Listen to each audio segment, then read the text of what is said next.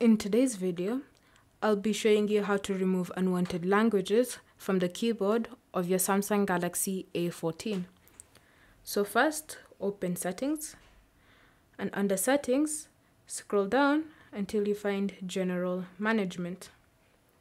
Then select Samsung Keyboard Settings, assuming it's your default keyboard, and select Languages and Types.